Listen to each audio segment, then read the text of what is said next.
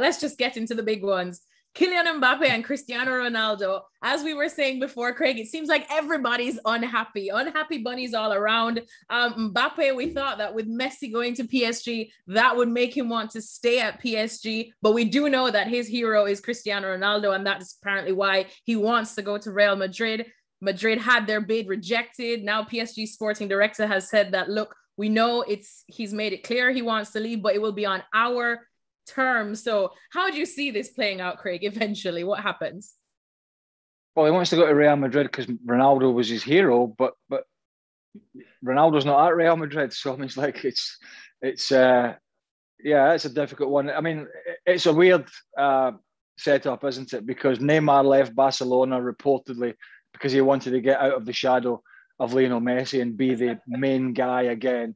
And here we have one of the biggest egos in French football, if not world football, Kylian Mbappe, who seems to be outgrowing himself in recent months and has really changed, I think, from this young man who, played with a grace as well as a quality and a pace as one of the most talented teenagers in the world, to a guy who still has all those facets, but has now thrown in this giant ego as well. And I don't think it sits well.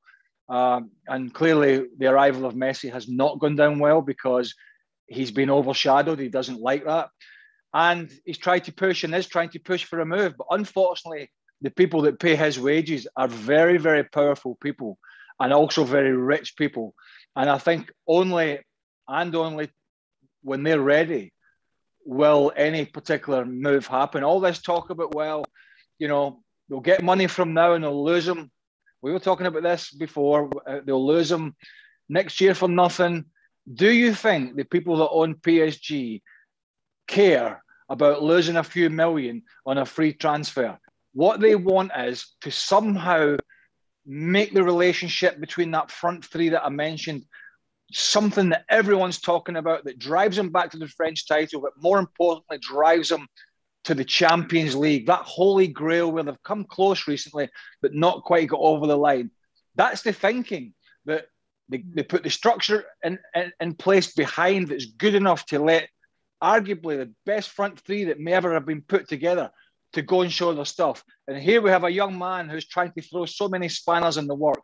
And it's going to be interesting to see how this battle goes. But clearly, Mbappe himself isn't at ease. And it's going to be not dissimilar to the Tottenham and Harry Kane scenario, where unhappy player and club steadfast that no move is going to happen. So this is a difficult one to call. But if it comes down to a power battle, PSG and the ownership will win. Well, speaking of other unhappy players and other unhappy big name players, Cristiano Ronaldo at Juventus ties into this Mbappe story, because say Mbappe does leave, you're looking at Cristiano Ronaldo, who seems unhappy at Juventus. Realistically, the only two clubs that can afford him, PSG, as if they don't have enough big names already, or Manchester City.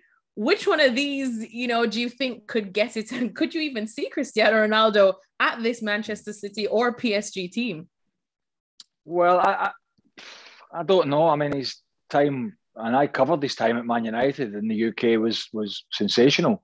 Yeah. And his relationship with Sir Alex to this day, I believe.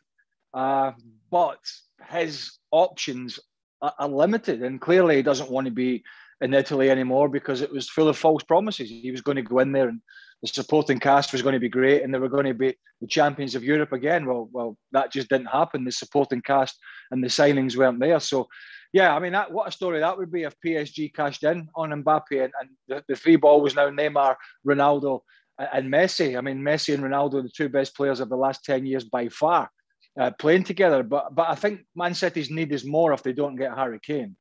Because it's going to be difficult, I think, to go through another season with a false nine.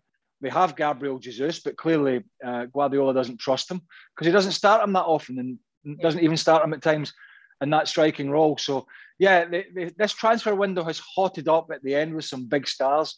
But I can understand Ronaldo trying to get out of Juventus, but it might take one or two dominoes falling before anything happens for him, and we're running out of time. So it's a watch this space, but I would love to see him move away from Italy again, and whether it's City or or PSG. Even at 36, this man, as we know, is not going to beat people as a tricky winger anymore. But he's still scoring that. He's still scoring a lot of goals, and he's still fit, and he's still going to do a job. But he's not going to be cheap. But someday, I'm sure somebody's willing to pay if a deal can be done. Well, thank you very much for watching ESPN on YouTube. For more sports highlights and analysis, be sure to download the ESPN app. And for live streaming, premium content, and let's not forget as well, ESPN FC 7 days a week. Subscribe to ESPN Plus.